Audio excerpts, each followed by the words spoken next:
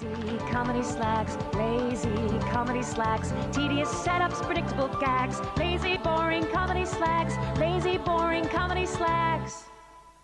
And this week on Lazy Comedy Slags, the art of the great British sitcom. Now, American sitcom writers waste their time thinking up complex characters and plots. All you need for a great sitcom is a title that is a pun based around the situation of the com, or, if you can't think of one, the name of one of the characters, and the rest will write itself. That's right. Now, all British sitcoms are thought up by the BBC head of sitcoms, Geoffrey Merkin Warbeck. There he is there. Who lives literally in an ivory tower in Oxford. What, a tower made of ivory? Yeah, which plucked from elephants' howling faces. Oh. And here are some of the sitcoms currently in production at the BBC. First one here, Role Reversal. Ian Roll is a driving instructor. Ian Reversal is a baker. Due to some kind of accident, they're forced to swap jobs with hilarious consequences. That's all there is to it. Simple and brilliant, Stu. Knock Seinfeld into a cocked hat. Here's another one, Pie in the Sky. Ian Pie is the landlord of the Sky pub. In an attempt to attract custom, each week he buys a different giant pie, which goes rotten and ironically scares the public away, with hilarious consequences. My Cup Upstairs. Ian Mai lives in a flat. His upstairs neighbour borrows one of his cups and then doesn't return it. The series details Ian Mai's contrived and failed attempts to get back the cup that is rightfully his. Sounds like a winner to me, Stu. Here's another one, Babes in the Wood. This is two babies live in a piece of wood. Simple, brilliant, isn't it, Stu? Yeah. Ian Chalk. This is called Chalk and Cheese. Ian Chalk and Ian Cheese are two men.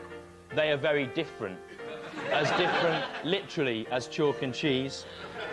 Consequently, they don't really get on, but occasionally they do something which makes them realise they're more similar than they initially thought, and then Ian Cheese falls into a stream to break the seriousness of the moment.